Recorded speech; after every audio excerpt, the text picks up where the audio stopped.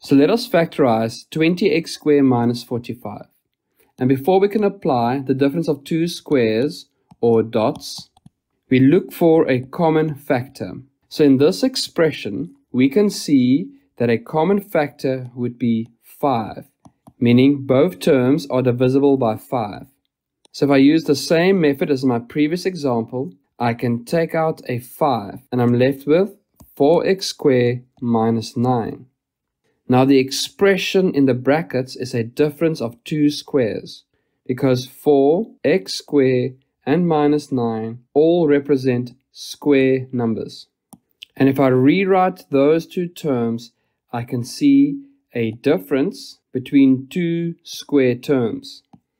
And when I factorize, I'll create two sets of brackets. So I'll take 1, 2 and an x, write it in my first bracket, and the remaining 2 and x in my second bracket, 1, 3 in my first bracket, and the other 3 in my second bracket, and place different signs inside both of these brackets.